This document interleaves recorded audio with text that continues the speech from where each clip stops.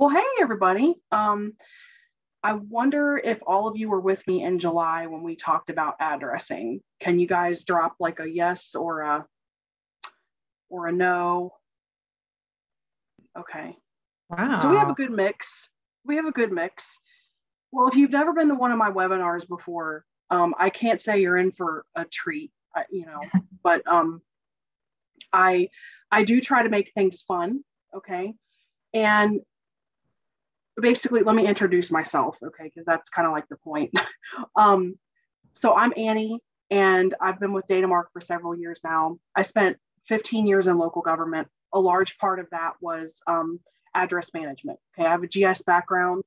I am basically a client success manager for Datamark. I was on the project execution team for a very long time, and I still execute project work. But I also manage different clients and work with them and everything to make sure that that they're satisfied. And we really focus on client success on my team. But I run the strategic planning services for Datamark as well as our boundary facilitation services. So I'm still very much involved in both of those services. Um, so yeah, I mean, I have a GS background, a local government background. So, I really enjoy doing these webinars because I feel like I have a unique perspective. And I know that a lot of us, especially if we are addressing authorities, we have a particular set of struggles that we go through. I'm very happy to be here today. I'm happy that you're here with me because you could have been doing something fun this afternoon, but you're here with me learning about sub-addressing. So thank you for that. So Stephanie, should we do our first poll? Let's go ahead and do the poll. Because I need to know like exactly what kind of audience I have, and also this is going to help you understand a little bit about me too. Okay, so let's go ahead and launch our first poll. Can you do that, Steph? I'm launching it right now. Okay, this is very important. What is the worst fall candy? We all know Halloween's Take your coming time. up. It's about to be Yeah. candy season. Maybe you rock with Halloween, maybe you don't. That's fine. But candy corn is like ubiquitous, right? Like I saw it in August, which was pretty good. Because that means that fall is coming, which is my favorite season. So I eat 2 a year. True story. It's been this way ever since I was a kid. Okay. And this is like the most embarrassing thing, and I'm essentially telling the world, which is fine. Because this is us now. We're family now. Okay. When you know this story, I eat 2 a year. I put them on my teeth and I pretend like I'm a vampire for like 5 seconds and then I eat them. And look, I don't make the rules. It's just been that way ever since I was a kid. I eat 2 a year and I'm good. Okay. That's too many a year. All right. All right. So you want to end this poll and we can start the next poll? Yes. Let's start the next poll because I have yes, I have another story. I promise we'll get into like real talk here soon, but this is very important because I need to know who my enemies are and who I need to remember in prayer later. Just so you guys can see the polling results, we do have an all of the above 84%. So thank you guys. All right. It's time for the next poll. All right, let's launch the next one. All right, we have poll 2 coming up. Yes. So which is the best seasonal Reese's? Okay. And if you say they taste the same, then please just log off. It's fine.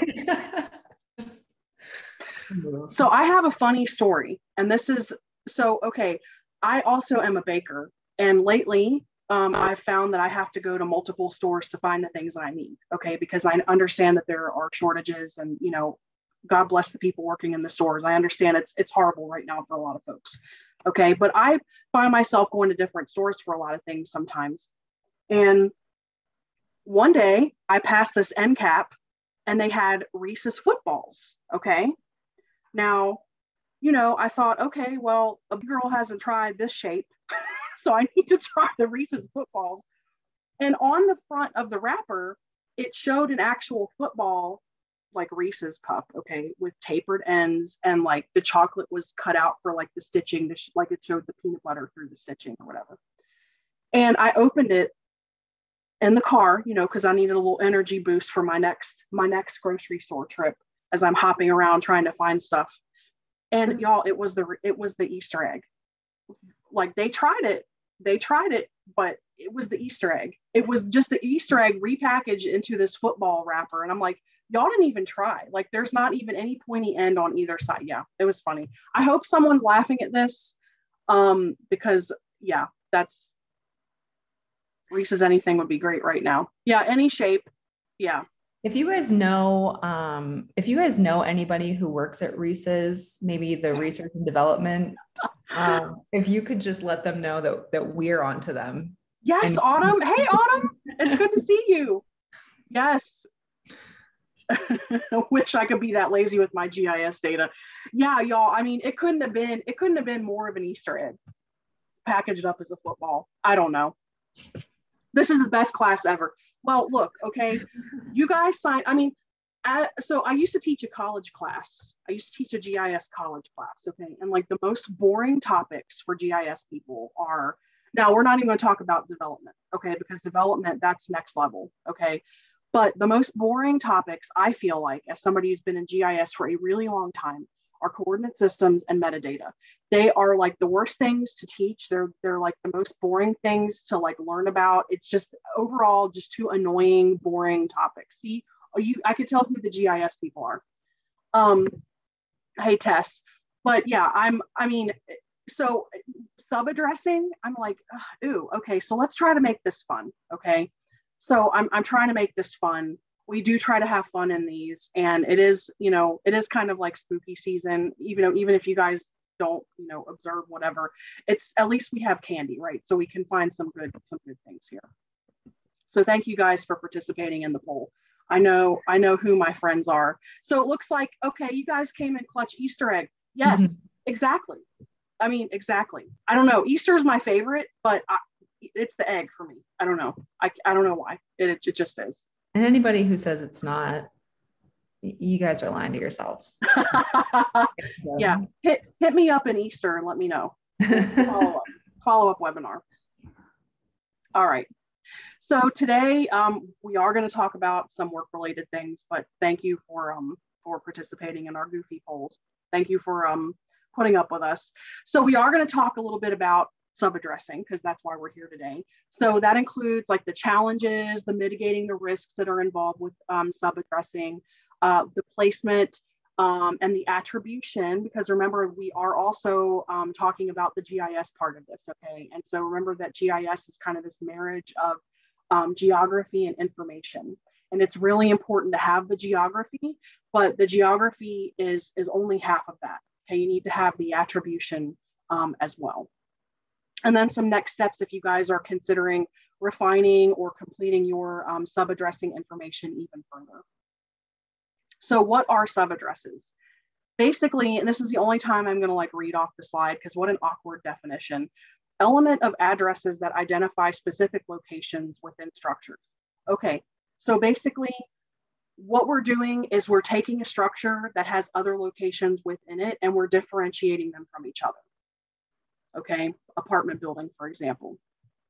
We can use sub-addresses to reflect common names, and a lot of things that we're talking about in this webinar are going to be in light of the NENA data model, which for those of you who are not familiar, the NENA data model is the National Emergency Number Association, that's NENA, and they have developed a data model that is conducive to basically public safety GIS. Okay, and laying out a schema.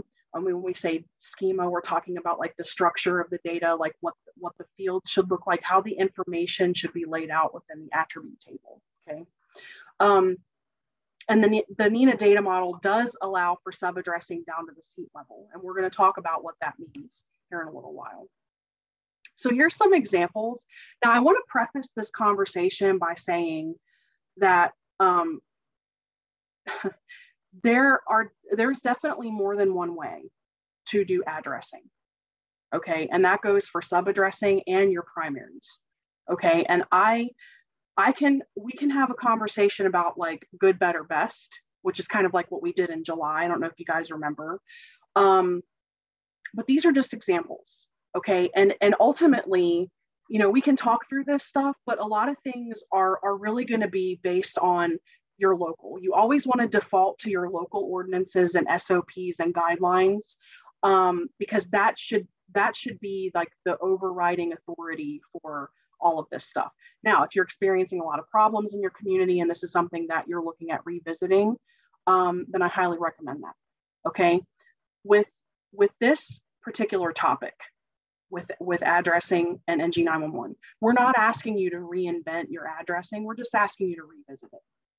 That's all. Okay. So I wanted to show you guys some examples of structures that may qualify for sub-addressing. Now, in your community, you might say, well, we would just give that primaries. That's fine. You can do that. But like I said, we have to be mindful that everyone is doing things differently. Okay. So when I want to sing, "This Is How We Do It," Montel Jordan, I'm not going to do that because I've already been awkward enough with my candy corn vampire teeth. But I'll say like, "This is how we can do it." Okay. So some examples of structures that could be sub-addressed. So schools. We all know that schools have a lot of different buildings, ball fields, et cetera. So schools could qualify for sub-addressing. They could also qualify for primaries as well. Anything that's on a complex or campus, like hospital. Hospitals have sometimes large campuses, sometimes they're spread across a very large area, but often with hospitals, there are multiple buildings involved. Nursing homes or group residential facilities, apartments and condos. And the reason why there's an asterisk next to this one is because often, you know, people may just take part of their house and decide to make it an Airbnb, or, you know, they'll have an in-law suite, or our friends in California call them ADUs, accessory dwelling units, so forth. So, you know, you may choose to have an apartment attached. Where I am here in Virginia, it's very common for people to buy like a large property and they want to build a home, but they may start with like a garage that's got an apartment over top of it. Okay. And so when they move in, you know, obviously the garage will have an address because there's an apartment there. And then they will stay there while they build the primary, and then they'll move that address and then assign a sub off of that. So there's lots of different scenarios with residential. Okay. Mobile home parks. Mobile home parks are a biggie. Potential candidate for sub-addressing, also for primaries. Recreational parks or areas. Okay. Like in my park, we have, of course, the shelters where people meet for, you know, family reunions and parties and so forth. We have a BMX trail, lots of different areas and parks that could be, you know, ball fields that could be addressed. Industrial and business complexes. Obviously, shopping centers are big candidates for sub-addressing. Oftentimes, it's easier to go with subs with shopping centers because sometimes there's a lot of like splitting apart of different spaces and merging together depending on the businesses that come and go. Farms, rehabilitation facilities, daycare centers, storage units. You guys know that there are a lot of different structures out there. And this is not a complete list by any means. I'm sure that there are some on here that I missed, but these are just kind of like the biggies, right? So let's talk about the challenges with sub-addressing. Number one, for the addressing authority, a lot of times it can be inconsistent. Are we using letters this week? Are we using numbers? Are we taking guidance from the post office? Like, how are we doing this? And, you know, how are we managing this information? You know, I told you guys in the very beginning that I'm involved in the strategic planning process for Datamark. And I talk with a lot of addressing authorities. And often what I find is that the actual addressing responsibilities are spread over the counties, right? So like you might have one department over here that handles giving the primary, or one department handles subdivisions, but another department actually assigns the sub-addressing, and there doesn't end up being communication between the two. So if you can imagine how difficult that can get for an addressing authority, right? Some people just don't have any type of understanding about what sub-addresses there are within their locality. Okay. Another challenge is availability of addresses. Okay. I don't like to draw hard lines when it comes to addressing. Like, I know a lot of people are like, never assign half addresses. Well, guys, where I live, my town, like our downtown area, I mean, it's almost 300 years old. Like, we're running out of addresses. And so we have to use half addresses. Like, it's not something that we enjoy. But that's kind of a necessity, right? So a lot of these things that we do that are kind of unorthodox or undesirable are kind of born out of necessity. How do we maintain this information? Or do you have people that are just making up their own? That was a big problem too. You know, if they move mom in, well, you know, mom, we don't want mom, you know, using our address, you know, we'll just give her a separate address. We'll put a separate mailbox out at the end of the road. And she just kind of makes up her own address. That's very common too. But how do you keep track of that? Your ordinances. Some of you have them, some of you don't. But a lot of times they are lacking information specifically about subaddressing. And a lot of this is because they're kind of older. A lot of our ordinances were written in the late 80s, early 90s, and they're just kind of bare bones, right? So again, you know, it might be time to revisit that for a lot of you. And here's kind of like the big question. Well, does it need a subaddress or does it need an individual or primary? So we can use those two terms interchangeably. So what would be the best fit for the situation? And then finally, the workflow and communication. What does that look like? You know, of course, your ordinance is going to have those things that are documented in your code, but your SOPs are going to have that workflow and what that's supposed to look like, okay, on the back end. From the GIS perspective, we definitely experienced some challenges like how do we place these subaddresses, right? Like, how do we show those in GIS? So do we stack them all on the structure? What if we don't have any idea about the structure? Like, what if we don't have building footprints or we don't have aerial imagery? And I know a lot of you GIS people are like, well, just use the aerial base imagery in Esri. Okay, but what about people who aren't Esri clients? You know what I'm saying? Like, not everyone has the same amount of resources. So we have to be very mindful about that. Also managing the level of detail. Remember that GIS is a marriage of geography and information. So you have to have both. Okay, so what information are we going to include about these subaddresses? All right.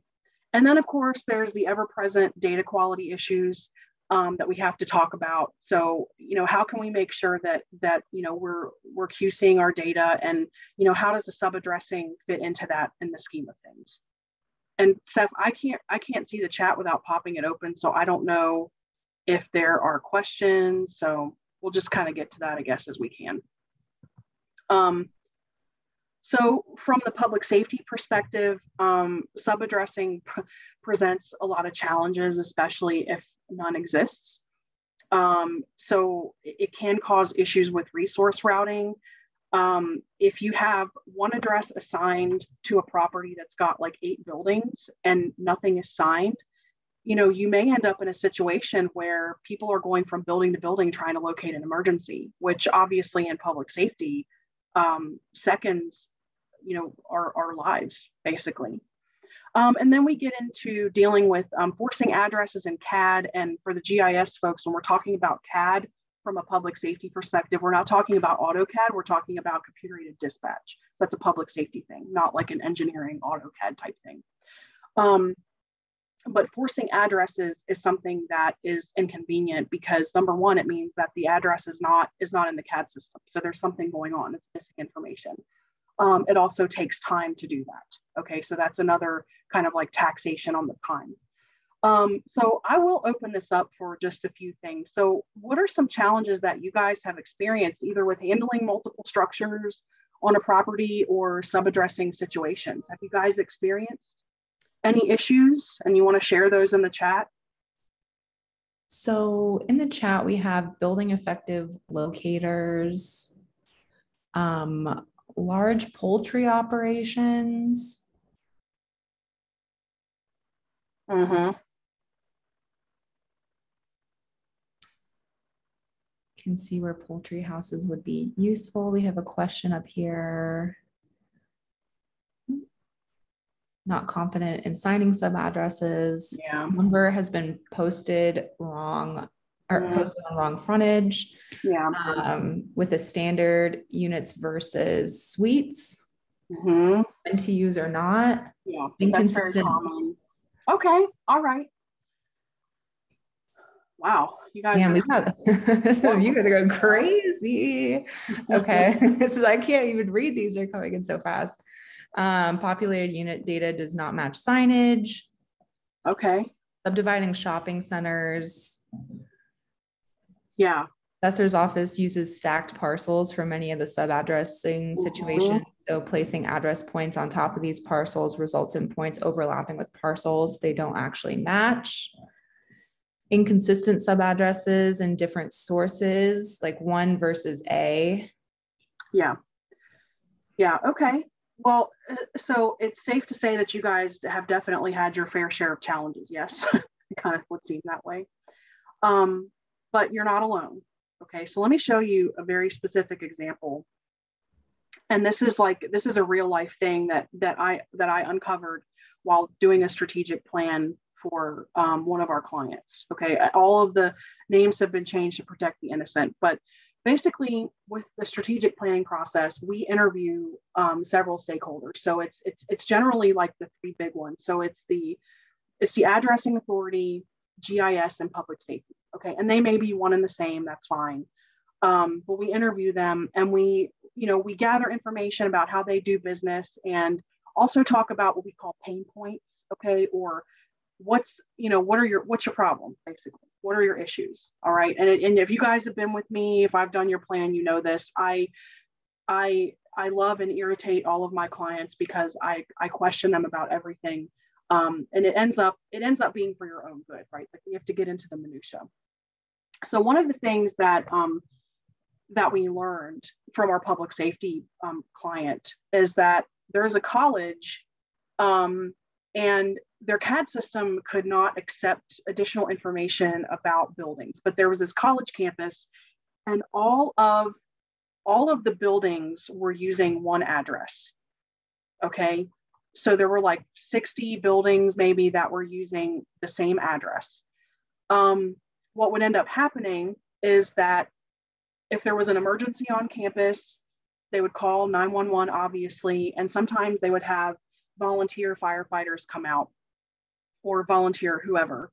And often, because every building uses the same address, they would carry a paper map into the field with them. Okay. And the paper map had like building names on it, but you have to understand, people who dial 911 oftentimes are very frantic. Okay. And sometimes they may not know where they are.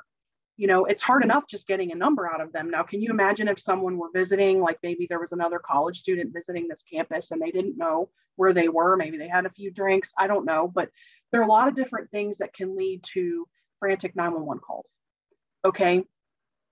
And so with this particular client, the struggle was, they have volunteer staff respond in the field, but then they'd have to call back into the PSAP to get the specific and precise emergency information, like where is it? And so this is a really big pain point because their CAD system, again, computer aided dispatch, was not able to accept location information beyond just a simple address. Okay. So this is something that we're working through with them, but this is a real life example of like a very serious issue when you have multiple buildings sharing one and there is no sub-addressing. Okay, so I just wanted to share that because, like I said, it is real life, and I'm going to pull up the chat because I see some things coming in. Yeah, munis. So I'll tell you guys, and I've been doing strategic planning now for almost 3 years. The 2 most mismanaged parts of addressing.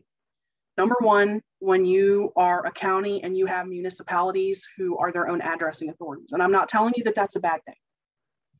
The bad thing is if there's no communication. If they're not communicating that information to you, that's really bad.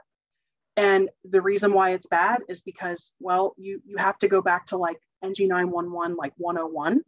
And the fact that, remember, as GIS professionals, our jobs are basically transitioning to geospatial first responders. Okay, So, you know, our GIS data is being asked to do something with a level of accuracy and completeness that it's never had to have before. Okay. And that includes address information. That includes like our call routing boundaries. There's a lot that goes into NG911. I know that this is not the purpose of this webinar, but you know, a lot of you might be, especially if you don't have a public safety background and you're kind of new to this whole thing. Well, why is this a big deal? And that's the reason why. Okay. And I have, you know, a lot of resources out there. If you guys want to talk through this, you know, just email me or give me a call. But yeah, real life example. Okay. So we're working with this client, just so you know, we're working with them to kind of resolve this and guide this process. Okay, so how do we resolve these issues? Hang on, y'all, need some Diet Pepsi. How do we resolve these issues? Well, we kind of talked in July about how NG911 is changing the way that we do business. Okay, and I'm not saying, like I said, we don't have to reinvent, we're just revisiting. Okay, and I would say the first thing is to start having these conversations, because this is kind of like what gets the momentum going. All right, so NG911 expands our list of stakeholders that are at the table. All right, so we're going above and beyond just the usual public safety people. All right, we're also including our addressing authorities, maybe it's planning department or utilities, whoever's assigning addresses in your locality, GIS. Sometimes that involves the property owners and other agencies like USPS, the tax assessor, whoever is involved in that addressing process. Okay, so we have to get everybody together. Even if your state or your community or your whatever has not started having discussions about NG911, maybe they've made no progress, maybe they don't even know what that is, you still need to start having these conversations, because it's coming whether the entities have had the conversations or not, or whether they're ready to proceed with getting ready for NG911. And I think I told you guys this in July that the biggest and heaviest lift in any NG911 deployment is not in the hardware software call taking equipment. It's always in the GIS data. Okay, and remember that that's because of the business need of GIS. So like our GIS data is always going to reflect the business need, okay? And most of us, because NG911 is new, we haven't had to maintain this level of accuracy and completeness before, okay? Maybe it's been maintained by another agency who just cares about, you know, one address. So there's a good chance that you might be missing a lot of sub-address information, okay? Or maybe it exists in another database. Maybe it exists in an assessor database. And do you guys have access to that? Or maybe you guys have it in your utilities department, because people, you know, are turning on utilities and stuff as they move in. So, you know, these are the kind of conversations that you need to have, because all of this is relevant information, whether the data is spatial or not. Okay. I see some more things coming in. Okay, good. You guys are talking among yourselves. That's awesome. I wish I could read all these, but I want to make sure we get through all of this. So here are some additional tips and tricks, okay? I highly recommend, and again, it's just a recommendation, I'm not telling you have to do this, okay? I highly recommend that you have one addressing authority in your county, one designated agent for all addresses, okay? Don't have like your subdivisions being addressed by this agency and your, you know, commercial sites by this one, and then your sub addresses by this one. Have everything funneled into one agency that is educated on assigning addresses for public safety, because addressing is for public safety. Okay. Visit your ordinances for direction. It's like I said, a lot of you may not even know if you have them or where they are. Maybe they're on papyrus paper, like filed away in some filing cabinet or some attic. There's dust on it, there's cobwebs. I don't know, use your imagination. You know where these ordinances are or not, but you want to consult them for direction if you know where they are, okay? This will give you some guidance about whether or not a particular location qualifies for individual addresses versus sub-addresses, okay? And it can also give you guidance about signing or signage. And If you don't have this information already, you need to consider this going forward for an ordinance. And as always, engage public safety. If you have any issues, any questions about, hey, how should we address this? How should we, we have this road name that's come in, always loop in public safety on these decisions and these discussions. So from the GIS perspective, obviously you're going to need to compile data. Okay, if you're not the addressing authority, you're going to need to be a part of that workflow that ensures the addresses get into the GIS. Okay, because ultimately your GIS is going to go forth and support these different enterprise business needs. Okay, so you need to ask the question, do I have addresses that are missing? Okay, you need to bring the stakeholders to the table and talk about workflows and ways to get the data included in your GIS. Talk about the placement method. How are you going to place your sub-addresses? And obviously, you're going to need to think through ongoing maintenance and data quality issues. So like we have the screenshot here of a duplicate address point. So how are you going to identify those? How are you going to resolve those? Okay. From the public safety perspective, you do need to make sure that you're engaging your addressing authority anytime that you discover issues. Okay, this is the only way that, that this is going to work in refining the data and ultimately improving your response to different incidents. Okay, you want to also engage in that ordinance creation process and really be involved in kind of like the signage requirements. Your input would be very valuable because remember, just because somebody has their address painted on like a tiny little rock at the end of their driveway, somebody in a big fire truck, are y'all going to be able to see that? If you have 3 rocks at the end of a driveway and it's like a really long rural driveway, these are the kind of things that you want to be engaged in. I know it seems trivial, but it is kind of a big deal because this all goes into creating a standard, right? And then of course you want to be engaged in that subdivision or plan review process. Okay, so if people are proposing new road names, you definitely want to be included in that process. So now let me look at the questions. Yeah, or if the sign is buried in snow, that's coming. Apartment complexes, yeah, we're going to talk about that too. Wow, you guys have some great input. I'm loving this. What time is it? Okay, so good. We still have time. Okay, so now we're going to talk about address point placement. Okay, because from a GIS perspective, like, that's kind of like another part of it, right? So when you get your subs, from the addressing authority, now you have to get them into GIS and figure out how to manage them. Okay, and we did talk before about this document. So this is the information document for the development of site structure address point GIS data for 911. Now this is a shorter document. It's about 64, 65 pages, and there's a lot of content in here. But I want to draw your attention to the fact that it is an informational document. This is not a standard, okay? So this document it's about possibilities, okay? And I mentioned this to you in July that something is better than nothing, okay? And we don't want to let perfection be the enemy of the good, all right? So if all you're starting out with, if all you have are parcel centroids, then we're going to rock with that. And we're going to start with that. And then you can, as time goes on, refine that even further.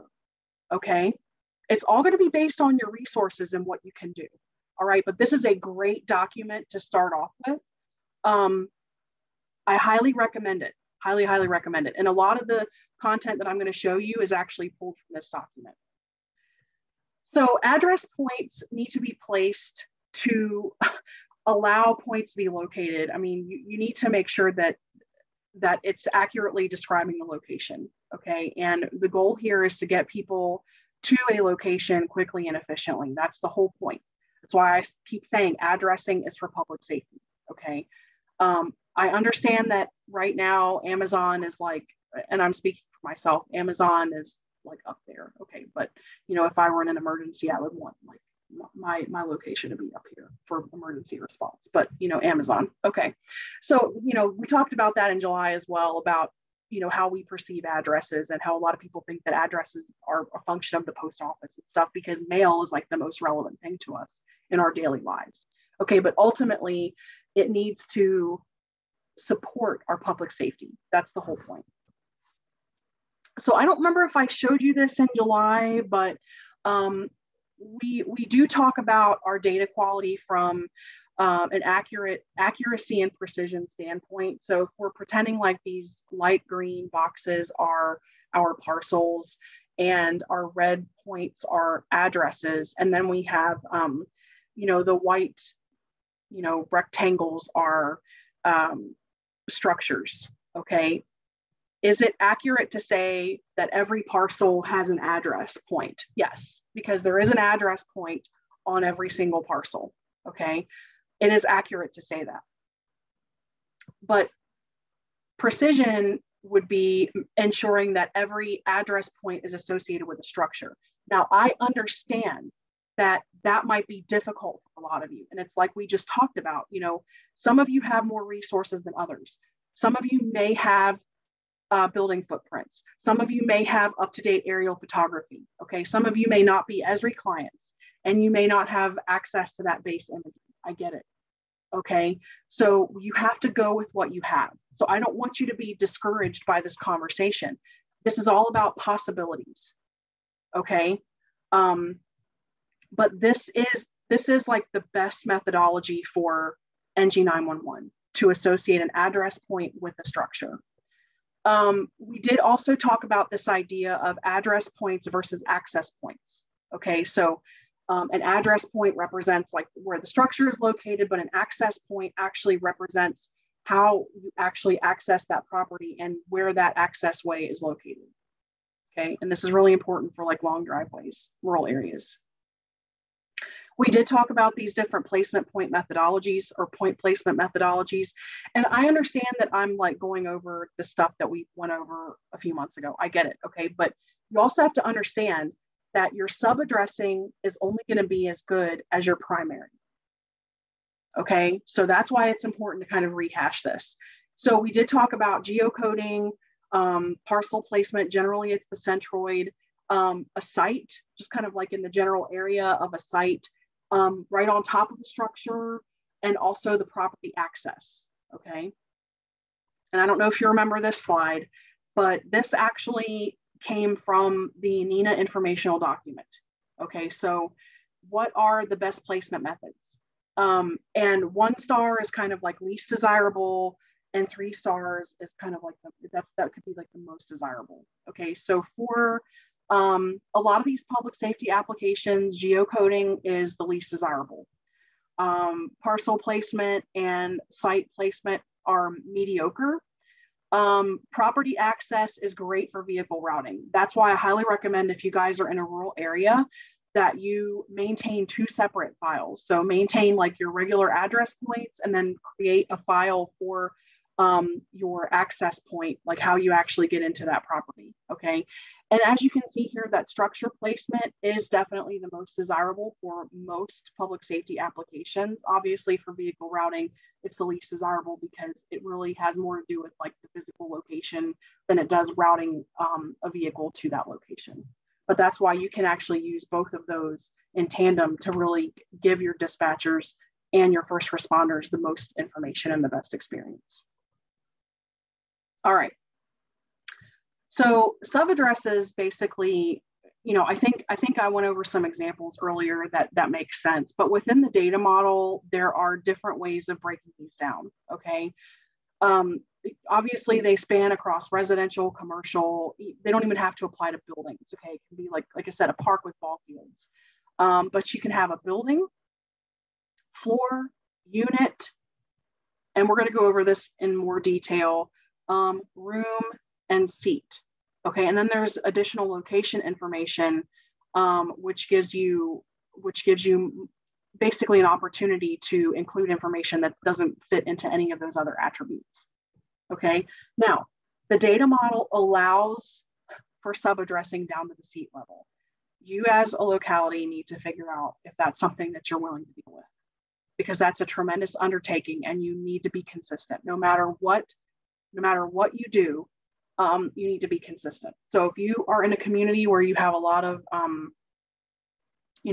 tall buildings that have multiple floors, and it's really important for you to have everything mapped out to the seat, you know, that's something that you should do a strategic plan for. Okay. Because that is a tremendous level of effort. And you know how people change cubes, they change offices, especially now with all the COVID stuff, like floor structures, floor plans are changing to allow for social distancing. There's like a lot that goes into this. Okay. But just be advised that you do have this ability to go down to the seat. Okay. I don't necessarily recommend this. I actually don't recommend this. I feel like if you can get the floor and a unit number, that's awesome. And a lot of you, you know, it's going to depend on the type of information that you're getting. If you're able to get those plans for those buildings and you know, like, you know, okay, I have 3 floors and each floor has 8 apartments or whatever, then that's obviously going to be a lot of information to include. You know, it's going to help you pack the record. And that's a term that we use when we talk about giving our public safety people as much information as possible so that they can pass that on to our first responders. Okay. The more information, the better. So let's talk about sub-addressing by unit. Okay. This is an example of one building. And again, these screenshots came from that NENA informational document. It's not a standard, it's an informational document. Okay, so there's multiple ways of doing things. So you can sub-address by the unit. Now, in this particular example, they are using alphas, okay? And the alpha situation is one that is still can be very perplexing. When I was in local government, there was like a time period where the post office said, go away from alphas because everybody writes their letters differently, but numbers are fairly consistent in the United States, so go with those.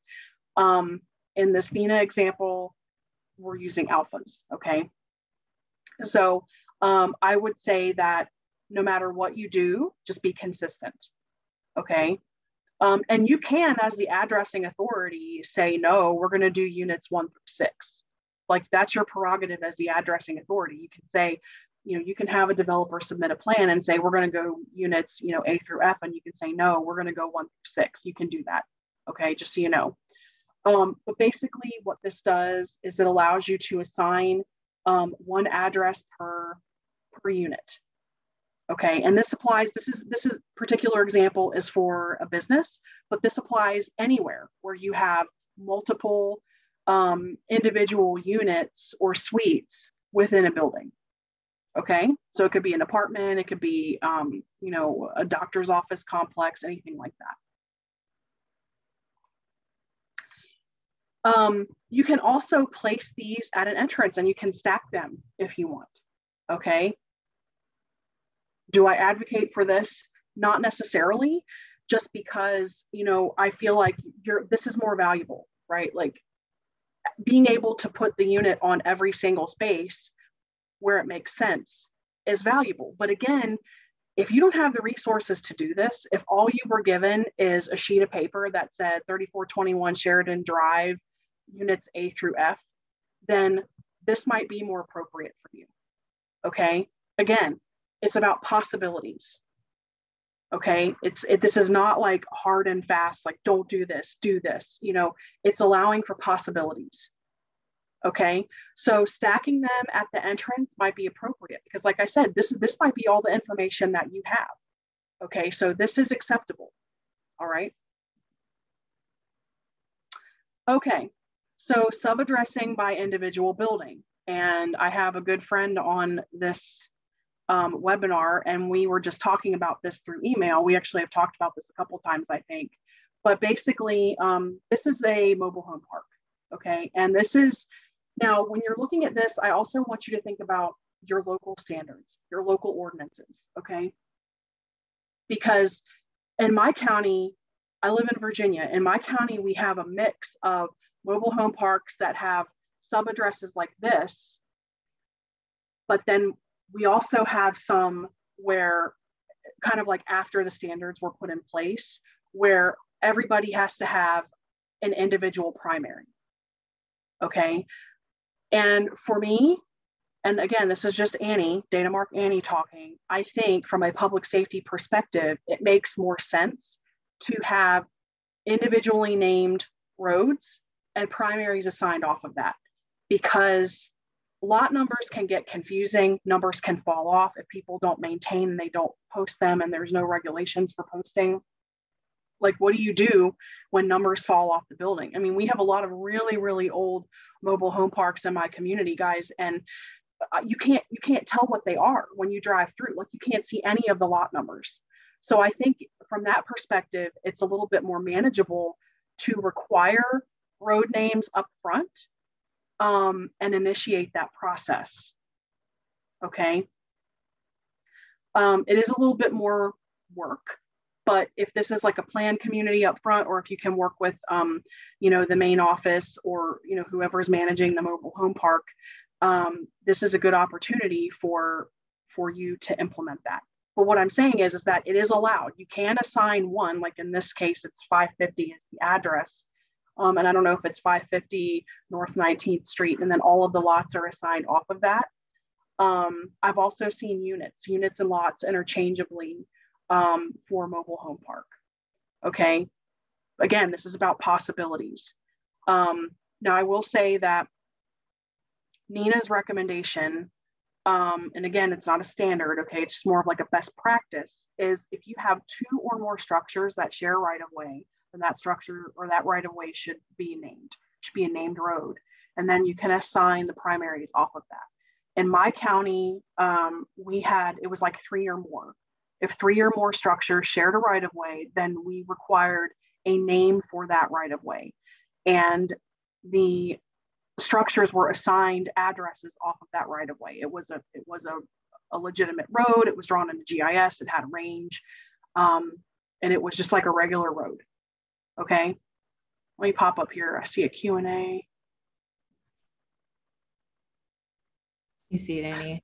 Yeah, I see it. So Joseph asks, can I get clarification regarding the one designated agent for addressing and how it relates to NG91 requirements? Well, the NG91 requirements are more pertaining to the GIS data. Okay, there are no NG91 requirements about an addressing authority, but the addressing authority shapes what that data looks like, and the whole workflow matters, Joseph. So when I go into a locality, I talk to everybody. I even talk to the municipalities, because I want to know how that data moves through. I want to know how the request comes in, what that whole process looks like. And I want to know how it gets communicated into GIS. What is the turnaround time? How long does it take from the time a request is received to the time that the data is eventually provisioned into public safety systems? There's like a whole lot that goes into that. So while the one designated agent for addressing is not an NG91 requirement, I have seen what that can do within a municipality. And I'm gonna be unpopular here, because I do think that public safety really should assume addressing responsibilities, because I don't think it's fair for our friends in planning departments to be expected to know about public safety and all that implies. Like, that's not their training, right? But because NG91 is changing how we do business, it is a conversation that we have to have. Just because it's the way we've always done it, is it the way that we should continue doing things? So I don't know if that answered the question, but we can definitely talk if you want to email. So we did the mobile home park locations on a site. So yeah, like if you have a park with ball fields and different buildings, this could definitely qualify for sub-addressing.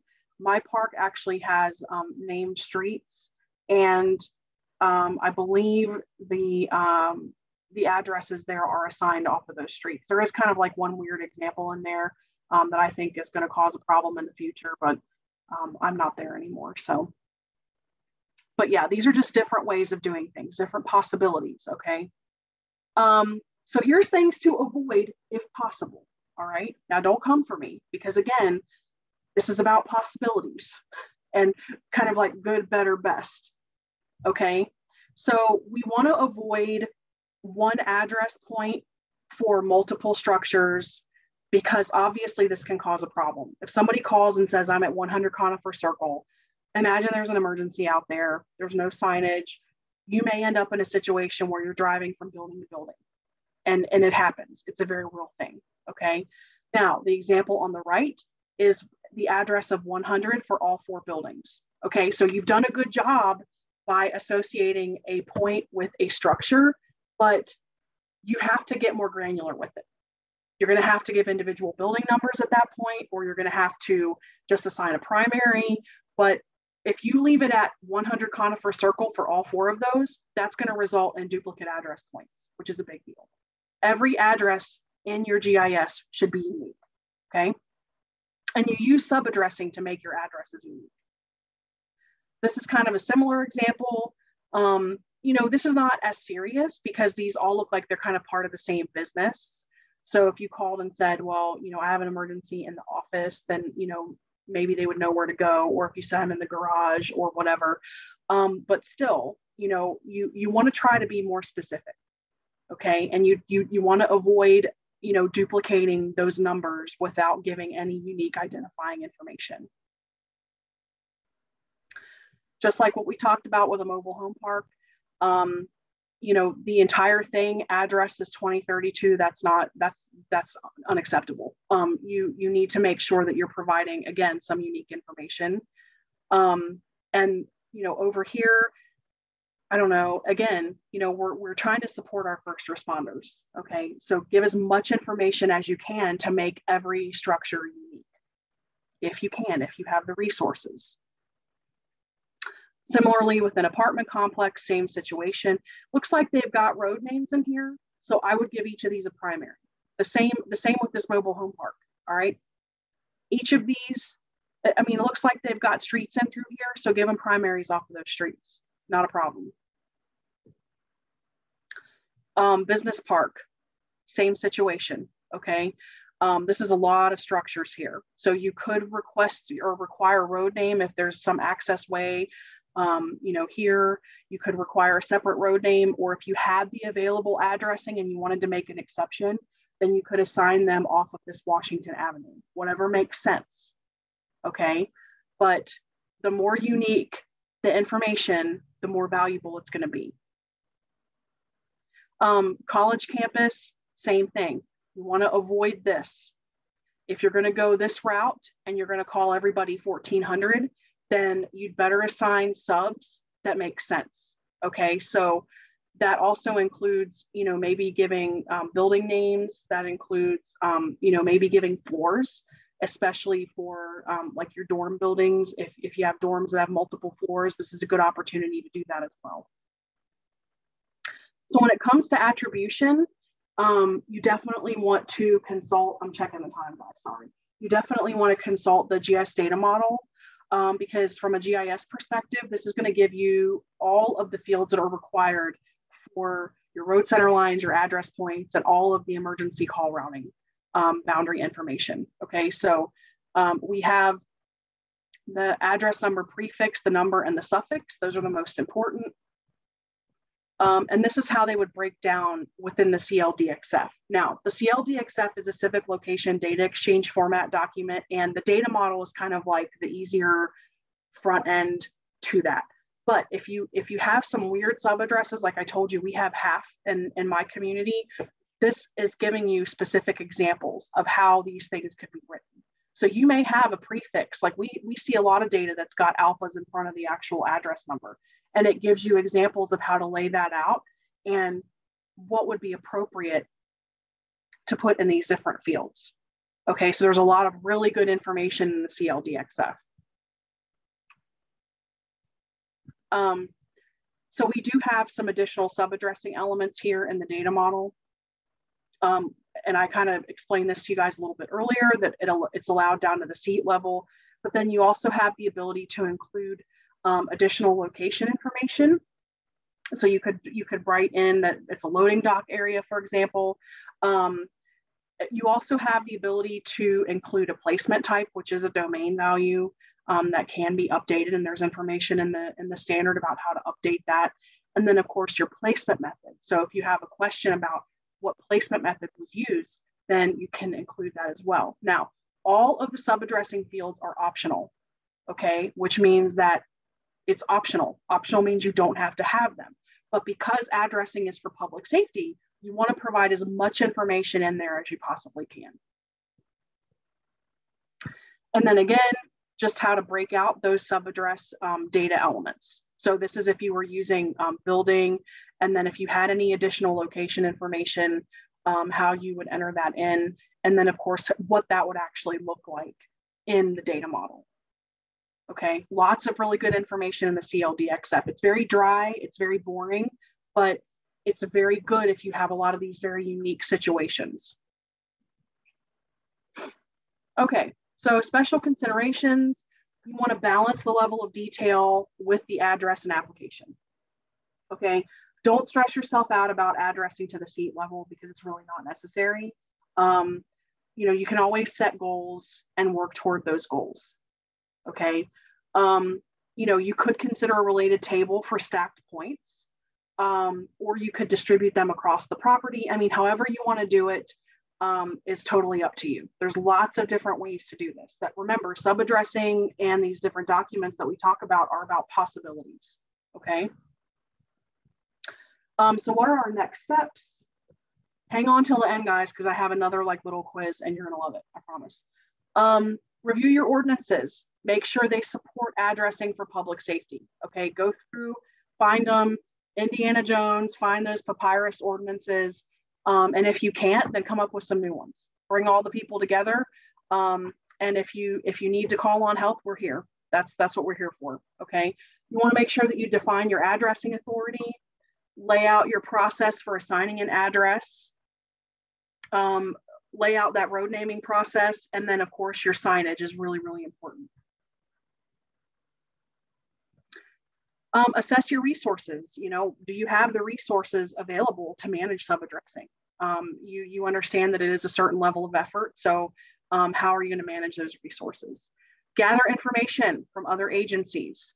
Okay, and then you might have to ask a really hard question: should my addressing authority change? I have recommended it in very few circumstances when I've seen things that are just really bad and where things are not being done appropriately. I sometimes do suggest that the addressing authority change for the better of the county.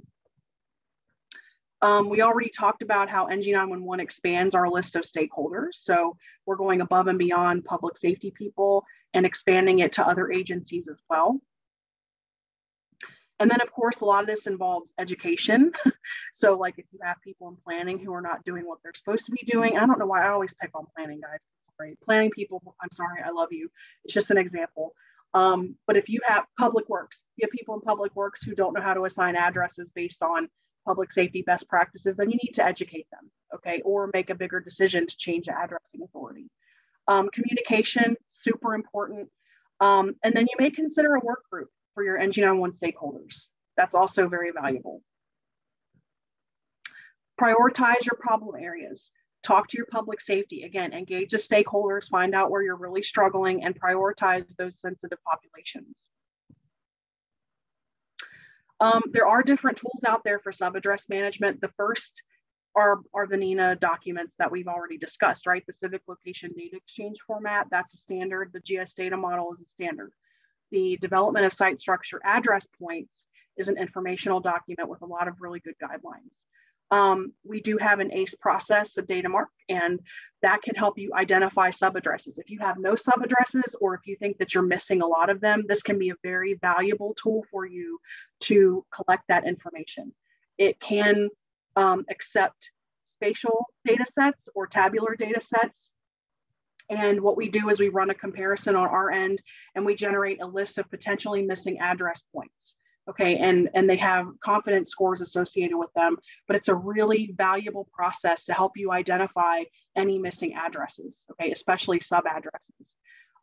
Strategic planning, shameless plug for me, but this is also really valuable for identifying areas in your addressing workflow where you could improve in the overall workflow, but especially with sub-addresses. Also, let me ask this question. How would your workflows be improved by an addressing tool, a simplified addressing tool, like an addressing portal that would help you manage it, that would go beyond, you know, your normal Esri software? Is that something you guys would be interested in? Yeah. Okay. Yeah, so keep connected to Datamark, because that's something that we are working on for our clients. We hear what you're saying, and we hear that addressing management is an issue. Okay, so this is a very important thing that we're working on as a separate portal to assist with people managing their addresses. Okay, wait a minute. Now, I would ask you if there's any questions, but I know we have like a bajillion questions in the chat. So I have a question for you. Number one, did you enjoy this webinar? Was it valuable to you? Let me see your answers. I know we're like 2 minutes over. Okay. All right. I just was hoping that I was not repeating things or being super boring. So I have a question for you guys, because it is kind of spooky season. Okay. Like I said, and I wanted to show you guys this. So this next picture is of a very famous house that's featured in maybe a movie or two. Whose house is that? I took this picture. Whose is it?